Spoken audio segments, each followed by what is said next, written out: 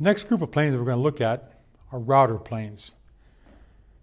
So the word router really means just to clean out or scoop out between two edges, to route out. And that's exactly what these planes are designed for, to scoop out across the grain waste material in a dado. As we were mentioning before, they're quite often used to clean up dados and things like that. And I have three styles of planes here. The simplest, maybe the oldest style, is something called an old woman's tooth. And this one is particularly nicely made. Often they used, craftsmen would use a plow plane iron from their plow plane as the cutter so they could choose different widths of irons. And it's just set into a block of wood, and it may be just a circular hole here for the chip relief and all that, and some mechanism for capturing the iron there, but a very simple router plane. And clearly you can adjust the iron up and down quite easily for whatever depth of cut. So those are called old woman's teeth. Slightly pejorative term, but charming nonetheless. And Stanley made a couple of different kinds of routers. The 71 style, like this, sort of larger plane, and then a mini version of that, the 271. And they each have their own particular uses, and I'll go through that in just a second. But when we look at this router plane here, we can see there are two handles and a sole that rests on the work like that. And then the cutter, right here, you can see the cutter protrudes through the sole like that. And the cutter, the ability to adjust the cutter, there's a collar here that you can loosen, and then you can screw the cutter up or down to regulate whatever depth of cut you want. And once you've set it to the correct position, then you can tighten the collar up again.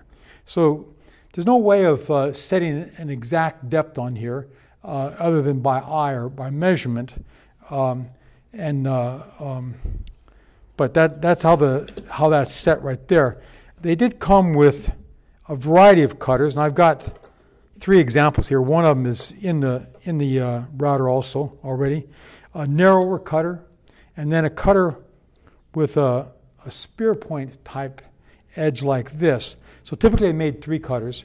The spear point makes a very slicing cut, so it makes a very fine surface at the bottom. But you can find these at old tool shows and things like that.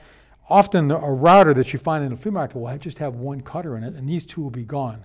That's not a problem as long as you have a cutter narrow enough for the narrowest groove you're going to cut. You're in business. The other thing that they had was fences, and you may or may not find these fences with the router. There was a fence with a straight edge and a fence with a curved edge, so that you could work this routing action along the parallel to the edge of a straight grain, long grain cut, or you could work around a curved surface, like for example a window or a circular window or a table edge or something like that has a long curve on it, so it rests on just 2 points here, and you can work your way around a curve. So those were screwed to the sole at one of these two screw points right here. Clearly they're reversible, and you could move them in or out to have some level of adjustment about how far in you wanted. So you can find these probably floating around separately, but very seldom do you actually find them on the router itself. They may be missing. And in reality, when you're using a router, almost invariably you're using it to clean out a groove that's already been established. So fences are not necessarily that necessary. There's usually nothing wrong with these planes in terms of their construction. They're a tool with practically no moving parts. So sometimes the handles might be cracked, but you can easily turn a handle, a replacement handle and all that. There is one difference between this router and another style that Stanley made, and this particular router has what's called an open throat. You can see here that the casting does not come all the way across. So when you're working with a piece of wood if you're working say cutting a hinge mortise or something like that on a narrow piece of wood, there's no real support here like that to give the router support. So Stanley did come up with a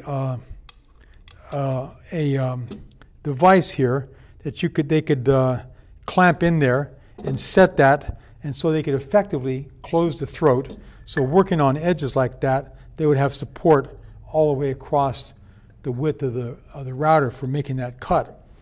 They also made a router with a closed throat. In other words, the casting went straight across like here. I think that router was called a 71.5. This is called a 71.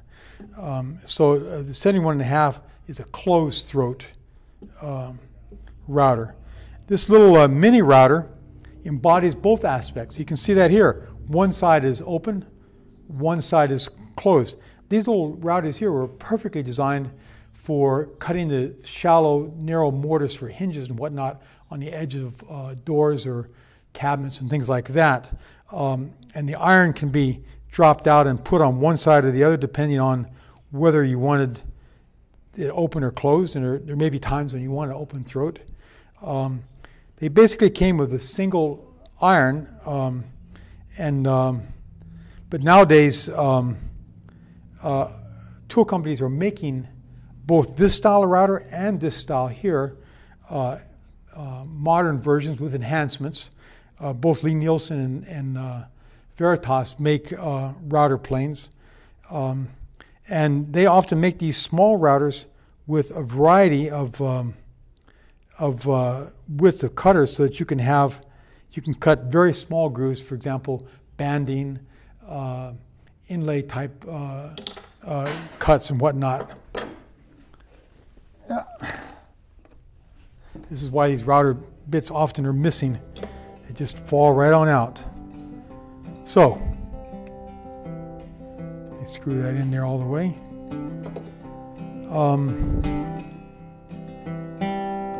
And later on we'll talk about cutting a joint with a router. This is Joshua Farnsworth. If you're interested in learning traditional woodworking with hand tools, visit my website at woodandshop.com, where you can find free video tutorials, workshop tours of amazing traditional woodworkers, and tool buying guides. You can ask questions and share your projects with thousands of woodworkers on my free traditional woodworking forum. Make sure you subscribe to my regular blog posts, and also check out my 10 steps for getting started in traditional woodworking.